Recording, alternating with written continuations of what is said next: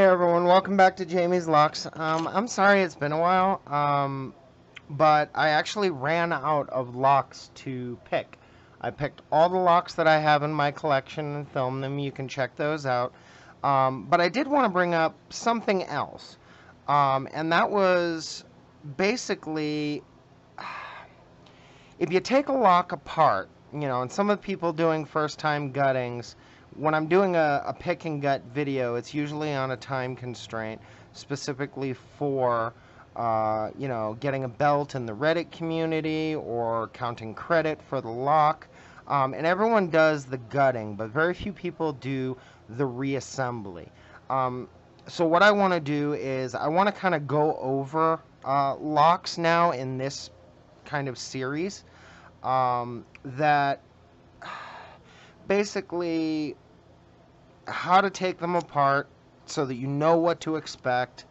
And when you're actually going to do the gut video on a lock that you picked, you actually know what you're doing, and hopefully I can help you avoid some of the gotcha moments with some of these locks. I don't have too many that are too bad at that, but I've got a couple that you can really, you can inadvertently destroy the lock when you take it apart if you do it wrong. So what I'm going to be doing is just basically gutting the lock, mixing up all the pieces, and then putting it back together, figuring out how to put it back together.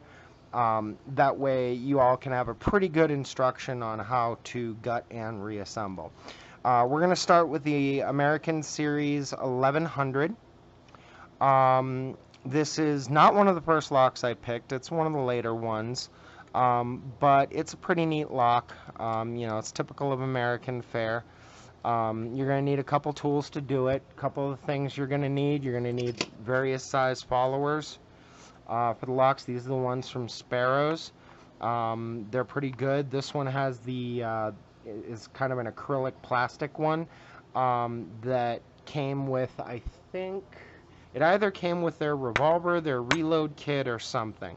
But this is, got the end piece for getting the little knurled ring off the back of Schlage style locks. You're going to need some pliers of some kind, unless you just want to wing it. Most people will just wing it with the C-clips, or they'll get a different type of tool, the circular tool. I use these because I can get more different things with them, and this was the easiest one for me to find. I think it was like $8 at Harbor Freight. You're going to need some kind of pinning tray. I've got, the Sparrows pinning mat for larger locks. I can lay out all the pieces, or if I'm doing multiple locks, I'll use this mostly with challenge locks to lay out all the different pins that I'm going to be doing. Or, I think these are like $5 for a pair. You get one that's like this and one that's ribbed, for pleasure, that you can use for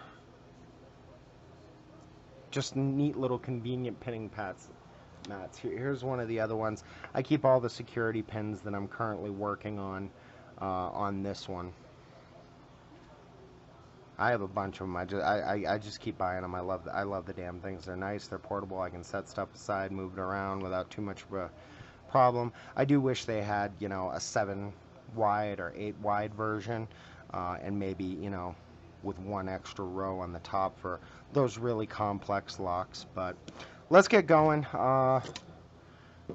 Also going to need screwdrivers. I have a Phillips and a flat, as well as for some locks you're going to want some Allen wrenches. This is another just cheap Harbor Freight thing the bolt keeps falling out of. This one happens to be metric. I also have a standard one.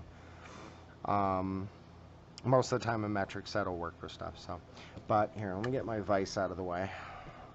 Sometimes I'll use my vise as a core holder because I just haven't bought or made one yet. I gotta get access to my wood shop back so that I can start making some stuff that I want. Now with the American locks, one thing you should be aware of, they're not key retaining, but when you pick them, there's a chance that the core can spin past the actual open point, and when it does, what's going to end up happening is that the pins on the other side of the lock, which are facing right here right now, will actually fall into the bottom of the keyway. If that happens, you can just take a pick, set it in, and press down on all of them, wiggle it around a little bit, maybe rake it a little bit, and you should be able to get it to keep turning around. There really isn't any gotchas with that. It won't damage the lock, so don't panic if that happens. But first thing you do is you open the lock, and down inside in this particular one, we've got a Phillips head that has way too big of a head for the size screw it is, and my screwdriver is way too small.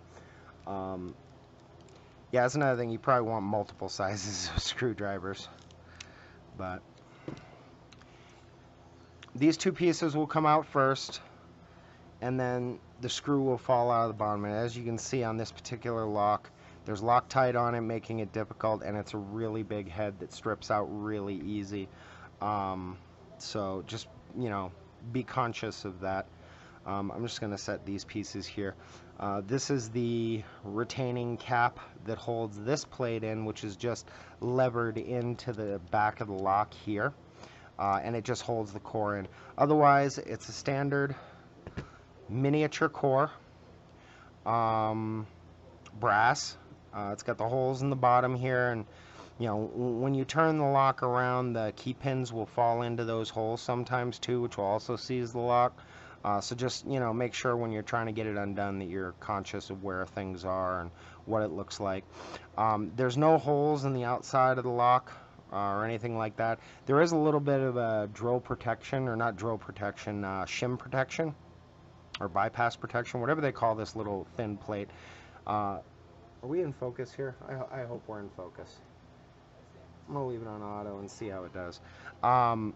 That keeps it so you can't just stick, and the way these work is they make it so that if you put a pick down all the way to the back, you can't just turn the little actuator on the inside that you can see there. That's like a little, you know, quarter of a piece of pie there. Otherwise, you can take the lock further apart, but it's pretty stable and won't come undone on its own. If you do lock it with it open like that, you can get it undone. Just take a screwdriver in, and this screwdriver might not be big enough, and just turn that piece in there. And I probably should have thought about that. Another thing you can use is you can use the back of your pin tweezers. That'll sometimes give you enough leverage to undo it. And you just turn it and you can get it undone. Yeah, so we're going to set that aside for right now. We're going to take the little shim protection. We're just going to set it over here with the other miscellaneous parts. I tend to leave the miscellaneous parts on my pinning tray, and I'll do the actual pinning on this. It just makes it a little more organized. And you can see by the bitting in this, and we're going to talk a little bit about how this particular lock was pinned as we do it. So first things first, we're going to get this little C-clip off the back. This is one of those really easy ones to accidentally have fly off. It's just a little copper C-ring, and since that's part of the core, we're going to put that in here. Now, as far as the lock itself goes, once you get the C-ring off, the lock core is not going to come out right away, and that's because it's locked. So you put the key in. Now with this one, most locks I try to turn just barely past the shear line, and I try not to go any further than that, especially if it's a lock I've never opened before, because what will end up happening is that if there are other recesses inside the core, the main pins on the top, the driver pins, can actually fall down inside the like maybe a construction hole or something like that for a construction lock, and you'll never be able to get the lock open again. So I try to turn it just a little bit past before I go ahead and grab my follower. Now, one thing to be aware of, if you see that's a half here on it, halvesies. So what's going to end up happening is if I tried to take it out now with a follower, if you can imagine my finger being the follower, what's going to happen is that those pins are going to fall down in this hole. So I can't turn it clockwise to get it open that way. Not unless I went with a follower like this that's half. Then I could do it. But I don't have the right size for that sort of thing. So what I do have is I have the smaller generic follower that will work, but as you can see, it leaves that gap there. And that's what you want to be conscious of, is that from the Bible going down into the core, there's spring tension. And on this particular core, you have to be careful because there's no way to access the back. I'd have to grind this off to get the springs and the pins out, and then, you know, I don't know, maybe solder something or brass braze something on there to reseal it after I was done, and it kind of screws up the function of the lock. So you want to be careful. So what I'm going to do is I'm going to turn it just slightly. You know, this is the standard position, and we're just going to go a little bit to the right. Just enough so that this side piece passes the Bible. Now I'm going to take my follower, and we're just going to push it through. Now what you want to do is you want to be holding the core and the follower together and just slide the Bible past it. Now I've got all of the pins in here, or all the driver pins and springs are up in here, and they're being held in by this as if it was the core. So now, first thing I'm going to do is I'm going to take a look at the core. Okay, there's no extra holes drilled in the sides, and there's nothing that would really, you know, catch up a key pin. This gap right here is narrow enough that driver pins shouldn't fall into it, so you don't need to shim it. On some locks, you need to shim them because of how they're set up, and I'll try and come in here a little bit closer. And let's switch back to manual. There we go. The driver pins won't fall into this because it's just barely narrow enough. If they wear down a little bit, they might, but normally, you won't have to shim this. If this gap were much bigger, you would have to shim the lock, as in take a little metal thin shim, which I don't have any out here right now, and slide it over the top underneath the driver pins in here so that the pins didn't fall down into these little holes. Same is true if you have a lock that has certain kinds of skeletonization on the side, and you'll see that in one of my other locks, where you can actually gum up a lock pretty bad. Now normally when you're gutting, you want to start with pin 1 on the key pins, and you just want to dump them out one at a time, holding the others in while you're doing it. Whoop. Oh, I dropped a pin. Okay, so now I don't know the order of these two pins. That's alright, because we're going to do this a little bit later. And if you look at it, this is the channel that the driver pins would fall down into if you had a situation where you turn the core too far. But otherwise, there's nothing really in this lock that would permanently trap the core inside the Bible. And I'm not going to show you that because I don't have a way of actually showing it, short of, like, I don't know, maybe milling out a lock or something and being able to do it. But otherwise, yeah, I mean, that's it. The core's done at that point. You come over here and grab your pin tweezers. Now you start, I just use my fingers like this to just kind of pull back each one. Okay, now I've got a spool for 1, spool for 2, serrated for 3, spool for 4, spool for 5.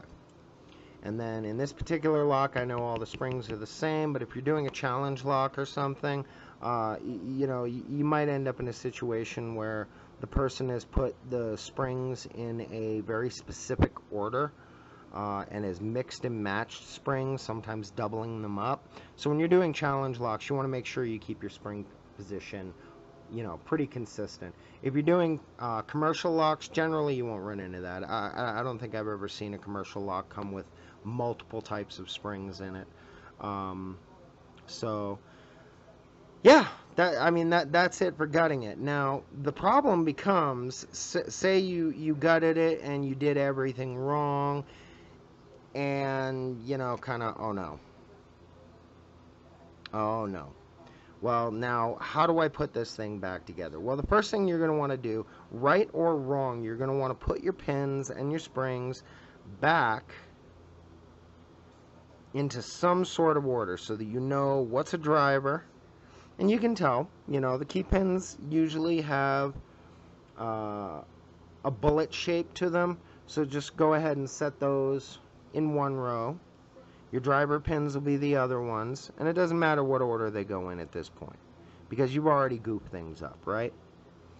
So let's go ahead and let's just find all the pins, all the springs, and let's just put everybody back in some sort of home. Now the springs I don't have to mess with. Oop, there's my other key pin. Okay. Now the springs I don't have to mess with. Now I remember when I gutted it that it was basically 2 spools, a serrated, and then 2 more spools. So I'm going to put the drivers in that order. So now from here down, I've already fixed the lock. In other words, I know what's going on.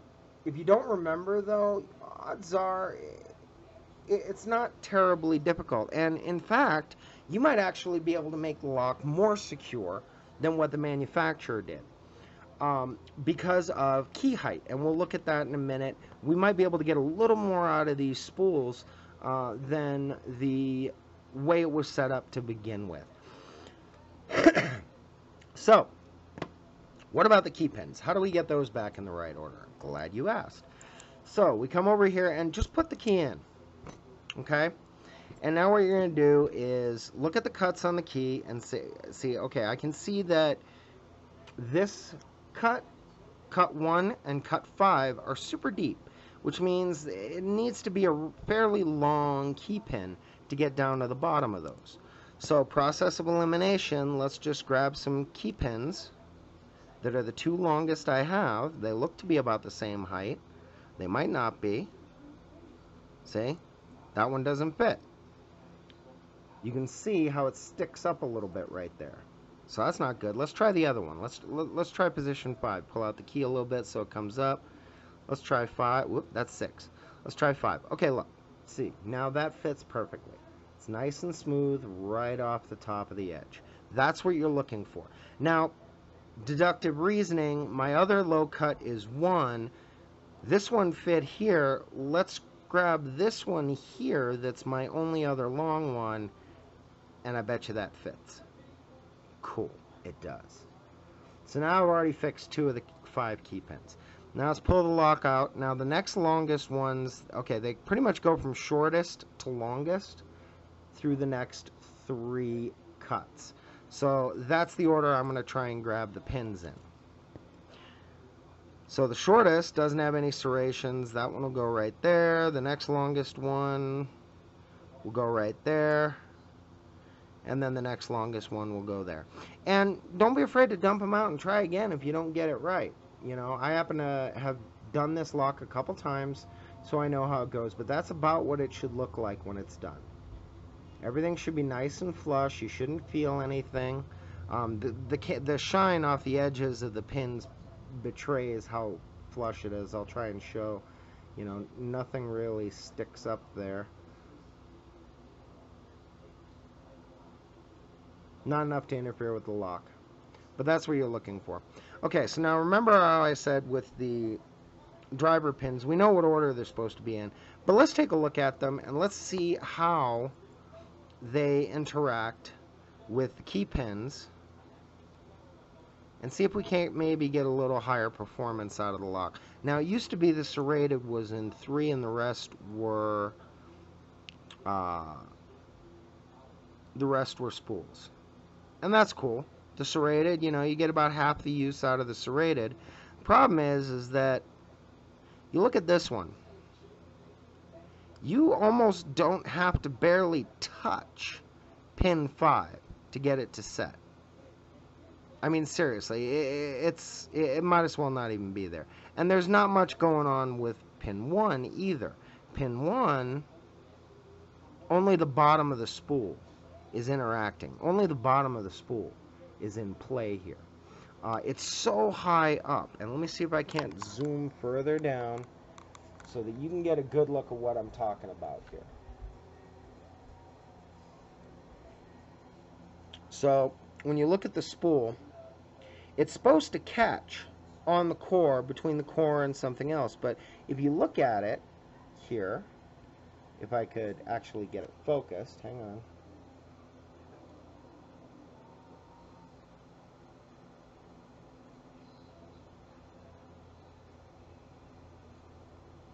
I think that might be as good as I can get. Whoop, dump my key pins.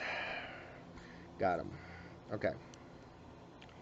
Now, if you look, that spool is not even going down far enough into the channel. When you're making challenge locks, that's something you want to consider too.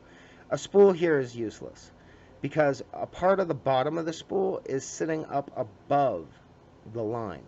So a serrated, the end, that serration is the only thing that's doing anything here, and it's only doing a little bit at that.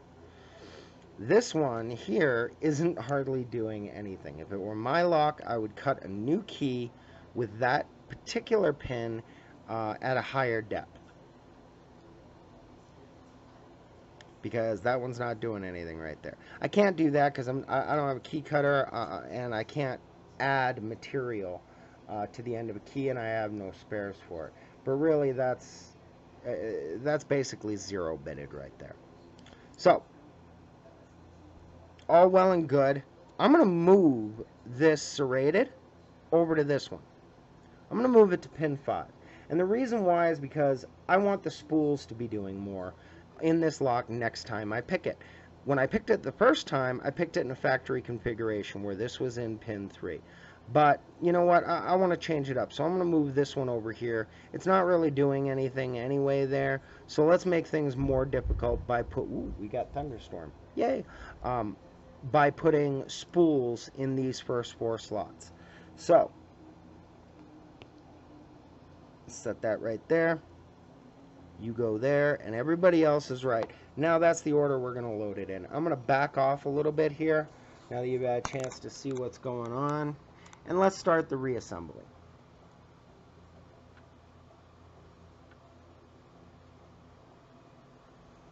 Alright.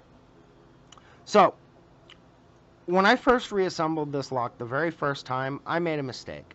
I had this particular core facing like this, and, you know, my follower was in, and I was all ready to go, and I grabbed the core, and I popped it in just like that. And then I didn't notice anything was out of place. I was like, yeah, that looks right, right? Yeah. I popped it in, and I couldn't get the plate down. Well, what the hell did I do? Well, what I did was I put the core into the sleeve backwards. On this lock, the core should be flush with the front of the Bible right here. There's a little notch cut out that you can see. Right here. You want that to be lined up. Doink. Just like so. Come in a little closer. Normally I can't get this thing to focus on anything but the background, and now it won't stay focused where I want it. So yeah, it's supposed to go like that. This way, this front part is flush with that. This actuator part is as far back as it can go, and this part isn't interfering with the internals of the locks. So cool. we got the core set up already. So let's start putting stuff in. Now, how do you do that? Well, best way on these, figure out what side you want to be facing this. And I just do as a matter of course, I use this side. You can use any side you want. It doesn't matter. I'll do it like this for the hell of it. So that when the core is going in and out, you got whatever surface you're expecting to have in. If you need a shim, make sure the shim is in place first. You don't need one on this lock though. So first thing I'm going to do is I'm going to pull it all the way to pull the follower all the way to the back, and I'm actually going to put in the last 2 pins. Now remember, this is a 6-pin core, but I've only got 5 pins, and I don't have a pinning kit to add that 6th pin. So maybe someday in the future I will upgrade my lock, cut a new key, everything else. As soon as I can afford it, maybe. Cool. But here's what we're gonna do. We put them in the pinning tray in the order that we want them to go into the lock. 1, 2, 3, 4, 5. Some locks, the way they do numbering, they do them backwards, so this would be pin 1. You can do that if you have a real good head for it. I do all my locks 1, 2, 3, 4, 5. That way I never lose track, and if the manufacturer happens to number it backwards because of how their locks are, then I just keep track of that when I'm working on that particular lock.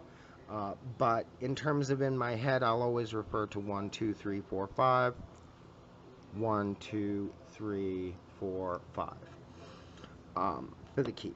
And let's just set the core like that so we don't lose track of anything and everything stays left to right. So, and I've got this, which is also left to right. So that means pin 1 is here, pin 5 is back here, and then I've got the empty pin 6 here. So let's not set that, and I'm just going to turn this like that, expose 5. Because you don't need to go all the way down. I typically try and go halfway. I mean, I can do 4 and 5. But just make sure that you grab the stuff. Whoops. Make sure you get it in the right hole. So I'm going to put the springs in for 4 and 5 now. Cool. Now, grab the pin, the driver pin for 4, and I'm going to press that in, and then I'm going to hold the follower up to the bottom of it. And then we're just going to pop that down, come up to chamber 5. I don't know how well you can see that.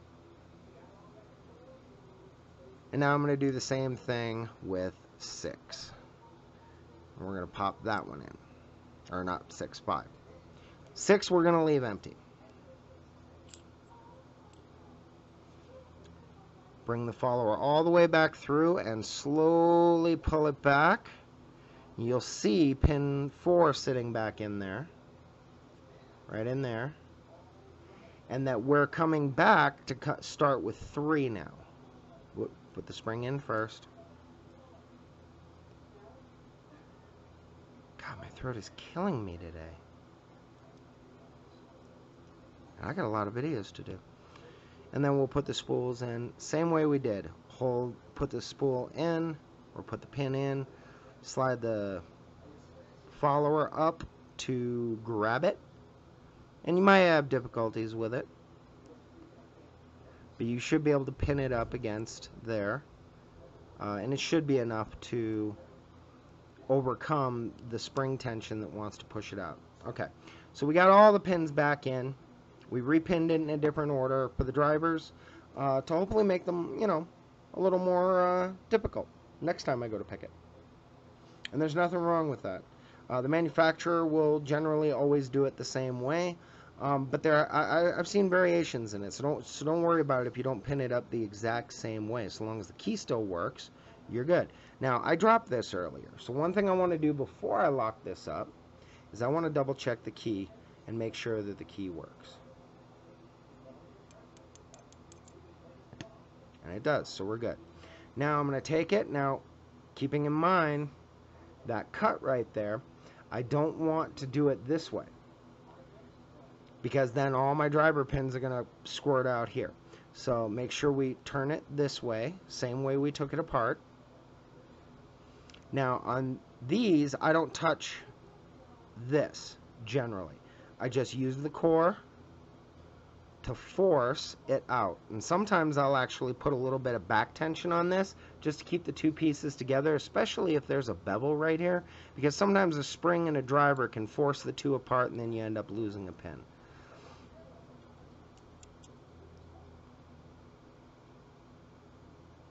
Okay, locks back together. Turn the core to the lock position. Pop the key, and it works.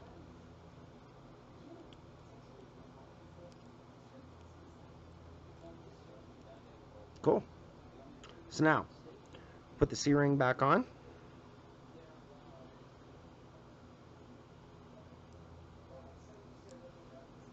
And now your lock core is done. You can take the key out. Nothing else bad should happen. Should.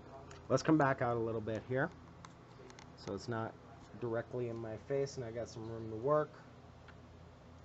Okay. Now, take your core. Don't forget to put your anti-bypass disc back on the back of it and just rest it there. If you try and put it in here, you probably won't get it right. And then this is such thin metal, you might inadvertently, bend it or something or create a problem for yourself. But with the lock open, go ahead and take it and just slide it up in there. And you should see that it rests comfortably in there, just below this little rim that's around the edge. Awesome. Everything's looking good so far. Take your center pin or your retaining cap, pop it inside the shield, and make sure that everything else fits. Now, I like to test the key here before I've closed this off, because once I close the shackle, I can't get back to this screw to undo it, and if something is wrong, I can't fix it. So hold that retaining cap right there, close up the lock, pop the key in, turn it, everything should work fine. Whoop. Here, I'll do it again, since I was a ninny and did it off camera. Okay, close the lock, turn the key, nice spring tension, everything's still working, we're good to go. So now, take the key back out, take your screw, put it back in, and see if you've got it lined up right. Now, odds are you're not going to.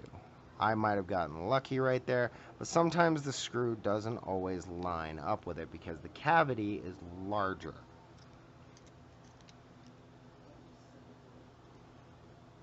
I need a different screwdriver.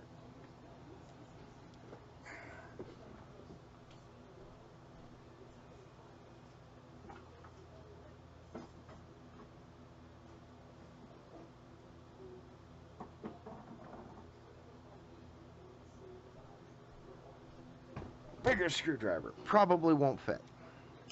Oh my god, it does. Okay.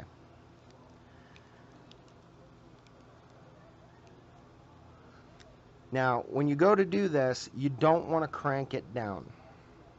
You want it to be hand tight enough that the pin up here doesn't move around and the plate doesn't really slide around.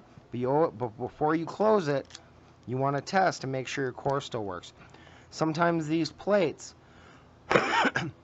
just because of machining differences, can actually lock the core in place because of the drill protection that's sitting above the core. And that can actually make it so that the lock becomes unusable if you close it right away. So just make sure your core turns freely. Lock it up. Do one more test. And we got the whole thing back together. And now you know what to expect when opening one of these. The specific model on this is a Series 1100. This one's serial number 1204AG. Bear in mind, manufacturers will very often change little things about locks. From one production run, say in 1 year, a couple years later, maybe they'll change things to a completely different core or different mechanism or something like that. You know, when you're gutting these locks, be cautious unless you're really familiar with it, because, you know, American could turn around and skeletonize one of these cores at some point just to save a little bit of brass.